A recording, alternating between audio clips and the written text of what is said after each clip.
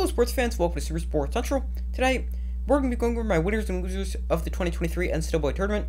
So before I start, obviously I'm sure you guys have noticed that I'm not in my usual spot. That is because we're having renovations done there, so I'll be here for about the next week, so sorry if anything looks or sounds weird.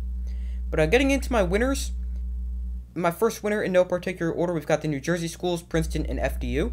So both had tremendous tournaments. For Princeton, they were a 15 seed that made it to the Sweet 16, and for the second straight season, a 15 seed from New Jersey made the Sweet 16 last year with St. Peter's, and also for the third year in a row, a 15 seed made it to at least the Sweet 16, as in 2021, Oral Roberts made the Sweet 16. Last year, St. Peter's went to the Elite Eight, and now Princeton to the Sweet 16 this year. For FDU, they won only one game, but they beat Purdue, who was a 1 seed, and they became just the second 16 seed ever to beat a 1 seed, joining UMBC, who beat Virginia. My next winner is 5 seeds. So there's usually at least one 12/5 upset in the first round of the tournament. This year that didn't happen, as every 5 seed won their first round matchup, as San Diego State beat Charleston, Duke knocked out Oral Roberts, Miami beat Drake, and St. Mary's beat VCU. Now, aside from avoiding upsets, 5 seeds also made up half the Final Four, with San Diego State and Miami both being 5 seeds, and we even saw a 5 seed in the national title game with San Diego State against UConn, although San Diego State ended up losing. But overall, a really, really good tournament for 5 seeds overall. And when you look at all 4 teams ever seed, I think the 5 seeds had the best overall tournament. So they're a big winner of this year's tournament. Next winner, we've got FAU. So they were a surprise team.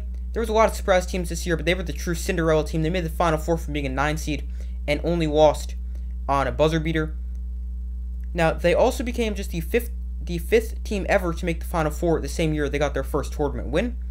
And Florida Atlantic didn't only have a great tournament, but they capped off a fantastic season with a fantastic run in the tournament, as they finished their season with a record of 35-4. And Florida Atlantic is also in a great position moving forward, because they bring back 12 of their 13 players next season as they head to the American Athletic Conference. The next winner is UConn, probably the most obvious one. They won the national championship. They solidified their status as a blue blood, and they were dominant throughout the entire tournament, as they won every game by double digits, as they beat Iona by 24 in the first round. In round 2, they knocked off St. Mary's by 15. In the Sweet 16, they beat Arkansas by 23. In the Elite 8, they beat Gonzaga by 28. And in the Final Four, they beat Miami by 13. And in the championship game, they beat San Diego State by 17. So, UConn, definitely the best team in the tournament. Obviously, they ended up winning the national championship. But they were consistently dominant throughout the entire tournament, and a big winner after some rough seasons in the previous few years. And my final winner is the Big East. They had a great tournament as a conference. They had the best record of any conference with more than one team, as their record was 12-4. They also had the champion UConn, and they had 2 teams in the Elite 8 with UConn and also Creighton. So the Big East is my final winner. Getting into the losers, I've only got 2 losers. They were pretty hard to come up with for me, but let me know if I missed any winners or losers in the comments below. But my first loser is 1 seeds. I think a pretty obvious loser of the tournament.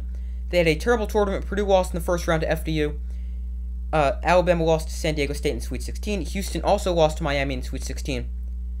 And Kansas lost to Arkansas in the second round. So for the first time ever, there was an Elite 8 without a 1 seed. And overall, a very bad tournament for the 4 1 seeds. And they're definitely the biggest loser of the tournament. And my other loser is Arizona. So they were a team with expectations for a deep run. They were a 2 seed, but they were upset by Princeton in the first round. They were one of my winners before. And that marks the second season in a row that Arizona disappointed in the tournament, as last year they only made it to the Sweet 16 as a 1 seed. So those are my winners and losers of the 2023 NCAA Tournament. Let me know if I missed any in the comments, or if you think some teams should or shouldn't have been on my list. But thank you guys for watching. Make sure to like, subscribe, comment, turn on notifications. I do my best to post as often as possible, and I will see you in the next video.